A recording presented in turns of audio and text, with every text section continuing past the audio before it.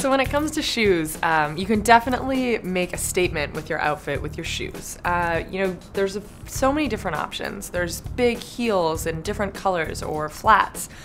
Sneakers, you can wear booties. There's so many different options out there that it probably can seem really confusing to figure out what to wear with your outfit. Again, I don't believe in rules, so I think if you're comfortable in flats, you should wear flats. I don't think you have to wear heels because you're wearing a dress. The idea with that is to make sure that the flats, despite not having a heel, sort of fit the dress or the formalness of what you're wearing. So, make sure if you're wearing flats with a skirt or a dress that they have nice clean lines and maybe a little decoration to make them feel a little more dressed up. When it comes to heels, I think it's really important to invest in a couple pairs of classic shoes. Everyone needs a pair of black pumps and everyone needs a pair of nude pumps. The black ones go with everything and you can wear them to work or to evening, and the nude ones are just so flattering. Try and find one that matches your skin tone, so either a lighter shoe or a darker shoe depending on your skin. And what they do is they really elongate your leg. So if you're wearing a nice tall pair of nude heels or sort of skin colored heels, it's gonna give the illusion that you have 4 or 5 extra inches on those legs, and everyone wants that.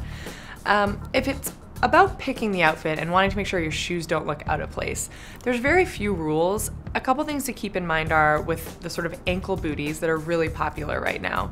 You don't want to wear those with a longer skirt, because what they do is they really cut your foot off or your leg off at the ankle. So if you're wearing those, you want to make sure you're wearing a shorter skirt or something that shows enough leg to balance it off.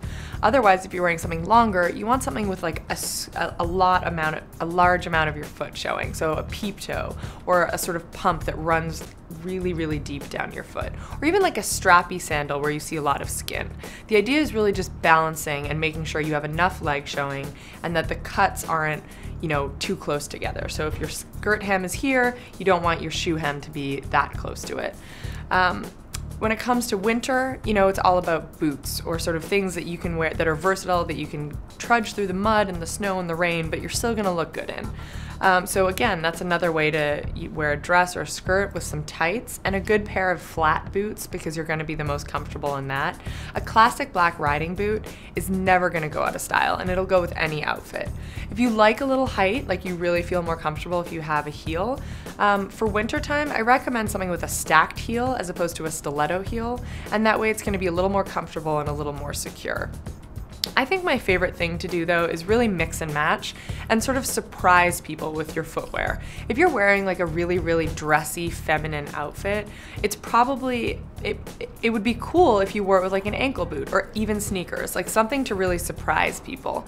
And the flip side is maybe you're wearing like a menswear inspired outfit or some really tailored pants and a button down blouse. That's when you should wear like a really strappy pair of high stilettos, because again, that balance or that sort of surprise element is what's going to make your outfit most interesting.